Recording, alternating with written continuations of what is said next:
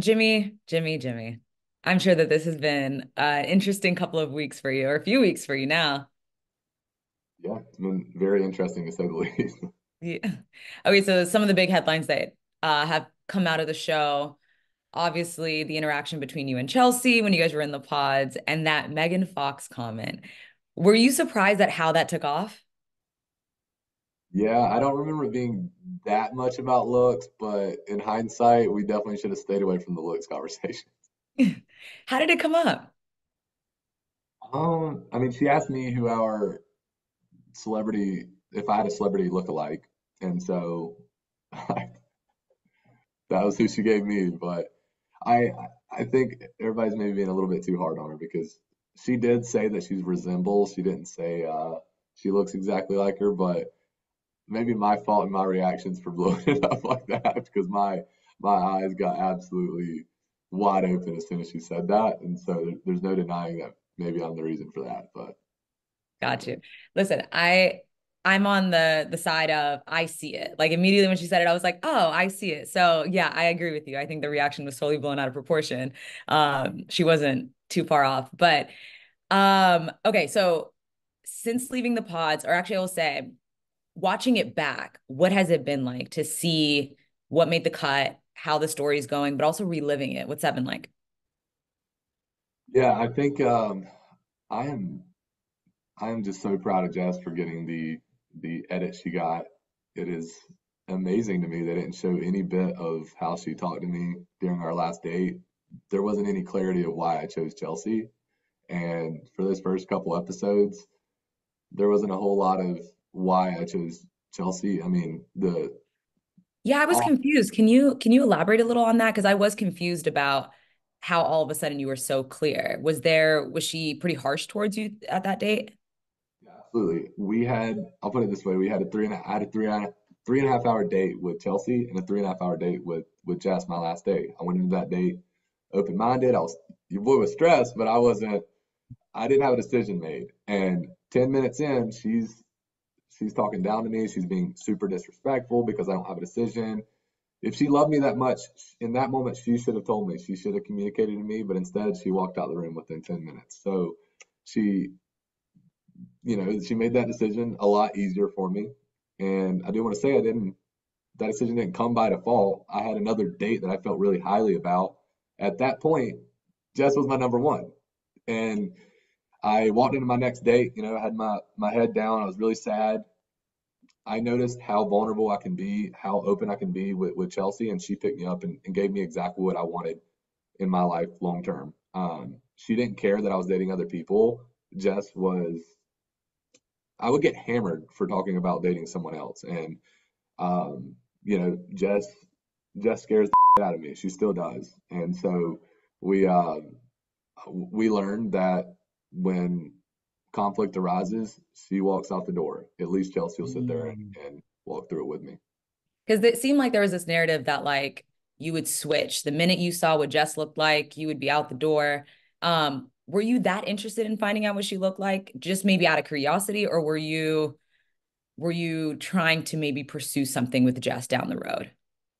Yeah, I wasn't necessarily wanting to pursue something with her. I was engaged, so like that was the least of my concern. But I did love Jess, and I had really, really strong feelings with her, and I was extremely curious to see what she looked like. I mean, naturally, I mean, we're human. I think we go into that experiment, we lay it all down, the emotional connection we built for those days, it was real. And of course I'm curious.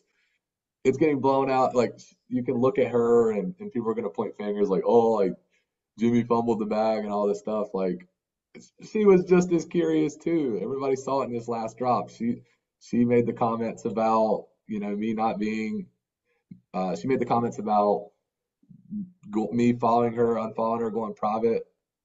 Point of all that is she took time to go through my Instagram, look at what my exes look like, and sound like she was interrogating me before I had a chance to interrogate her. Definitely.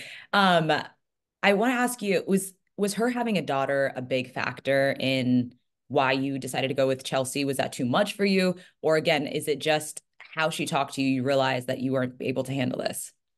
Yeah. I think it was really offsetting. She waited so late to tell me.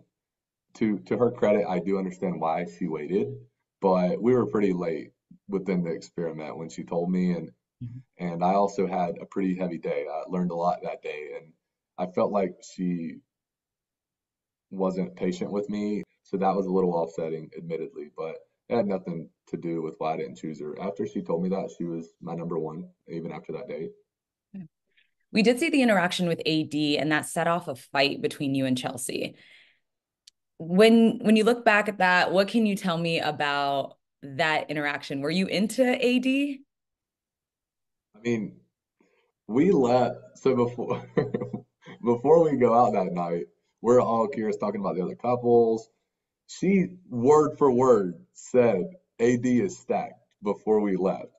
And so I go to her and I'm like, that woman is stacked. So like that got blown out of proportion a little bit. It's all love with me and AD. I definitely vibe with her. She's super cool. She's one of the sweetest humans I've ever met. And you know, it was playful. I mean, I'm the hype man of the group. I'll go up to every single person. If I see a buddy of mine wearing something new, maybe they're getting out of their comfort zone a little bit, they got their hair a different way, or even a girl, I'll hype them up. That's what I do. And that was blown out of proportion. I was only hyping her and I was hyping Clay up that entire time. I mean, like maybe a little playful flirting, but we're just meeting these people. I'm a social guy. I wanted to meet everybody. And so I hate it got to that point, but I do think that that first argument was good for our relationship. I don't know, it seemed like y'all were flirting a little bit. I mean, she's definitely a really good looking girl, and she's got an amazing personality. But I'd, you know, I wasn't out to explore other relationships at that time. I put a ring out there, and that's a pretty serious thing for me to do. Gotcha. Speaking of that, you guys leave the DR. You guys are living together at this point. What's that like? Because what we see is, I mean, a lot of it's microwaved, right? We're condensing 3 weeks into 3 episodes. Yeah. Um, Last night's release, the last 3 episodes, we see that maybe you're starting to feel a little bit smothered. Was it getting too much? And what was the too much for you?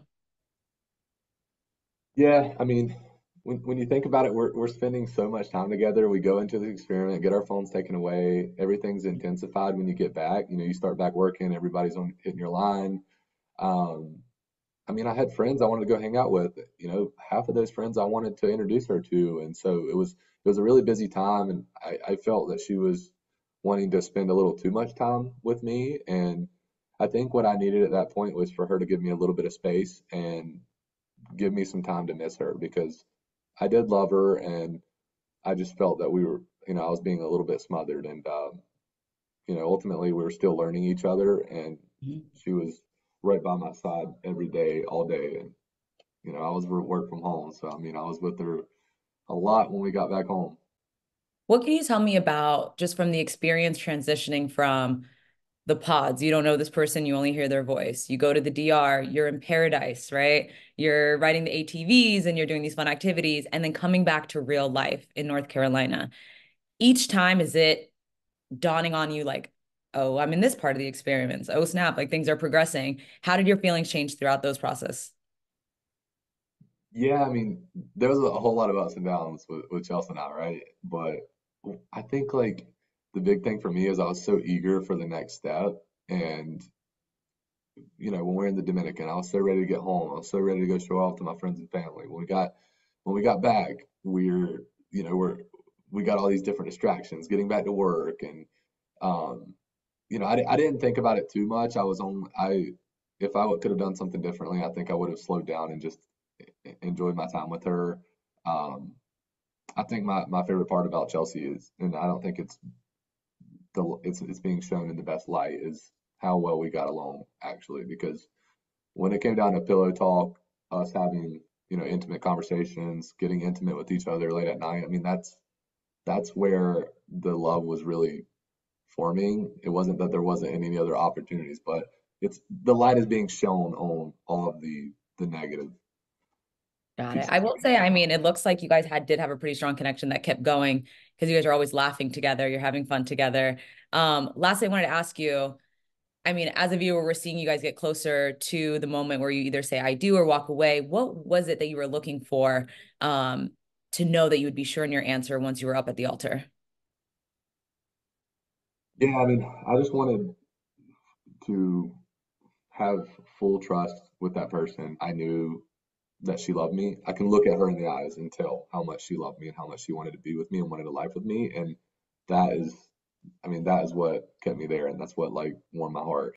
Were you ever scared that you would be the bad guy? Like even just when you were signing up for the process, like 100% was scared I'd be the bad guy. I was absolutely saucing in the pods, and the bad guy's always the dude that's the heartbreaker, and unfortunately, I had to be the heartbreaker.